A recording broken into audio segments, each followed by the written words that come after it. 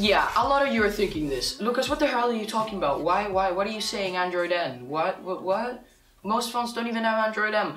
Well, yes, Google is mad, I'm sure you've noticed that, and they just dropped a beta version for their new version of Android. They're absolutely sick, but I like it. So without further ado, let's get up into it. So the first thing you're gonna notice in the new beta version of Android N is going to be the complete redesign of notifications. One, they are no longer little bars. They are bands that go from side to side on the screen. So they are big lines that just cover from the whole width of the phone. So that's how it's going to work for the notifications as far as they look in aesthetics. To access the little settings for notifications, so to block them or to say I don't want notifications from this app or only priority, you will either have to half swipe from the side, click on the settings button, or long press as usual. So they're giving you options. And the next thing is that notifications come in bundles. So if you want to get more information, you swipe down with 2 fingers or click on the little arrow and you'll expand it. And also with core apps like Gmail, you'll expand it so much that you will be able to work with each individual notification in the group separately. Now, number 4. For when you have either an SMS on the Messenger app or on the Google Hangouts app, you'll be able to answer it right from the notifications. You will not have to leave and go into the big app to answer it. You just pull down, click reply, and you can answer it right there without leaving what you were doing. So that's it for notifications. 2, we've got the quick settings. It's completely redesigned along with the status bar. So now when you pull down the notification bar to get your quick settings, you get your small one and it's gone with the big clock on the side and the weather and temperature, whatever, that's gone. It's just a line of 5 most important quick settings. So you've got your data, your Wi-Fi, your flashlight, and it's just really quick toggles. Now if you want to get to the rest of the quick settings, you pull down with 2 fingers and you have the rest of them. But it is paged. It does have different pages depending on the amount of quick settings you choose to use. So you can have as many as you want, or you cannot have any. That's up to you. If you don't have any, you're a bit strange, and that's defeating the whole purpose of having a quick settings bar, but okay, that's up to you. But anyways, that's around what you can do with the quick settings. Now, with the quick settings, you can't just tap to disable something. So when Wi-Fi, you just tap the icon and it would cancel it. But now you have to go in it and then click the top, because it's no longer Wi-Fi. There's a little line and then it says the Wi-Fi name and the little arrow, and you can click the arrow to change Wi-Fi and click the actual icon to deactivate it. Now you have to go in and swipe. Third is the fact that everything is much more minimalistic now. So now you don't have the 2 layers like in Marshmallow, where you have the first clock layer up the top with your battery. It says the little settings button and the rest of your information, and then you pull down, it looks like there's a card coming out under it, and that's what you have for the quick settings. Now it's just all one thing. So as you pull down, everything merges into one little chunk. And also we no longer see the 3 little lines or like the book stack to clear away the notifications. It's just a button that says clear all. So that's about it for notifications and quick settings.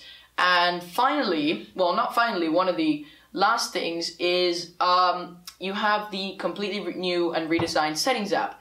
So now instead of having just the name of the submenu that you choose to go into, it has a little bit of information. So taking advantage of these big high-res screens now, you can go into your settings app and you'll have the different submenus, say for example the Wi-Fi and the name of the Wi-Fi you're connected to, your data, and it says how much data you've used, battery, your battery percentage, storage, and so on. You get the gist of it. And also, once you go into a submenu, you can just pull from the side and you have a little swipe out tab where you can scroll through all the little submenus as if you were on the main part. So I'm not sure it might save you any clicks, but it is much easier to use than going and clicking the back button and then going back into the front and then finding it. It's just more convenient, and I quite like it. Also, if you activate System UI Tuner, and to do that you just need to go into the quick settings menu, hold on the little cog, let it spin for 5 to 10 seconds, and then let go, and then it'll say System UI Tuner activated. Go in there, you'll be able to activate a new night mode. And the night mode goes into like settings app and other core apps, I'm not sure which other ones, but the settings app, and makes all the whites black. So at night, everything is much better for your eyes and it doesn't actually hurt them like the white light, because that's pretty blinding at night. So those are the different options you can use with the System UI Tuner, and you can even put it on to turn on automatically when the sun goes down, like in Google Maps. So that is pretty interesting, and I quite like this feature on Android, the Android settings app, and it's much better for your eyes, honestly, and I quite like it because it's just much easier to use and much more comfortable when you're using it at night. Finally, and one of the most important things, is multitasking. The new multitasking section comes with many different tweaks, and also now, as I said, everything's getting bigger and almost covering the whole screen because, well, they're taking advantage of the 5.7 6-inch screens we have out today. Everything's getting bigger and just kind of taking over the whole screen. So when you click the multitask button, first of all you have bigger cards. The cards are much bigger. They aren't small, and they kind of cover most of the screen. And also, when you click the little multitask button, the app that you are in will go to the bottom, so you don't accidentally click back into it, which is quite smart. And now, also, from multitasking, you can do split screen. A lot of companies have been deciding to do this with their skins, but now it's done on native stock Android. What you do is hold the card, pull it into the white highlighted area at the top, and then it will get half of the screen, and then you'll pick the other app from your cards, and then you have your split screen. So that's how it really works for split screen on Android N, and that's about it for the first Android M beta preview. So as I said, a bit weird, Android M is just getting rolled out on most phones, but that's about it anyways for the new Android M beta. Strange, but I like it. So that's about it for the video. If you liked it, put a thumbs up. If you don't like it, dislike it. I'm not gonna hate you, but it's just why are you gonna dislike me? My videos are nice, come on.